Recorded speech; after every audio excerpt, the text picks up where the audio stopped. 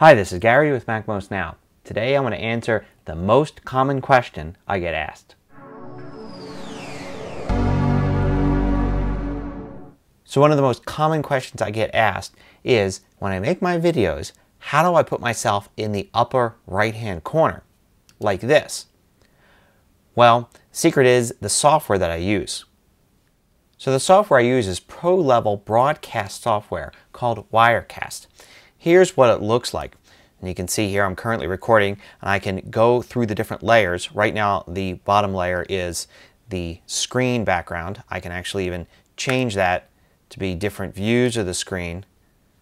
I could put myself there, and I could also then go to this layer here, which has me in the box in the upper right. I can put the logo there instead, and you see I can do all this live. This is meant for a live broadcast, but I actually use it to record to a file, and it makes it very easy for me to record what's going on the screen over here and put the camera input up here. This is all happening live, and I can switch live, and when I do a single little take, I can actually save it and put it directly into the finished product. Now, if you're interested in finding out more about Wirecast, you can go here, and if you're interested in purchasing it, you can use my affiliate link here.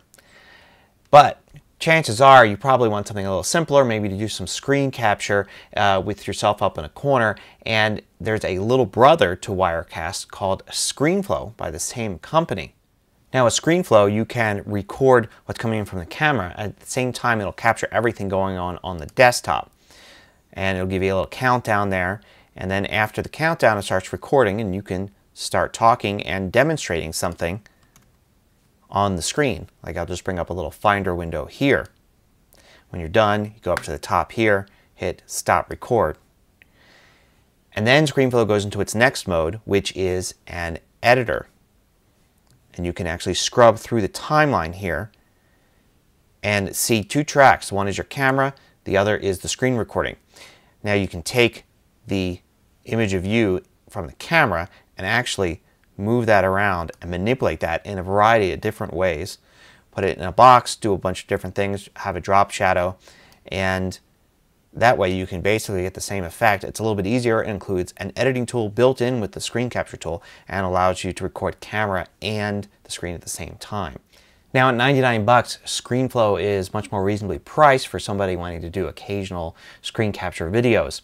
You can find out more about it here, and if you're going to purchase, you can go to my affiliate link here. So another alternative is to use iMovie's picture-in-picture technique.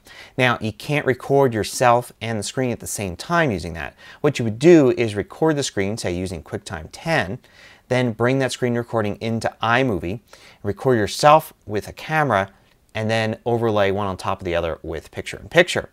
Of course, syncing the two up can be difficult, but one thing you can do is you can record yourself on camera while you watch the video play back, say in a QuickTime Player window, and that way you can get the timing just right, and you have to just adjust exactly where the picture-in-picture comes in when you make the video in iMovie.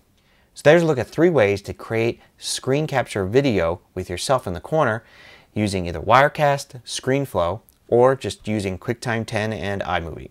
Till next time, this is Gary with MacMost Now.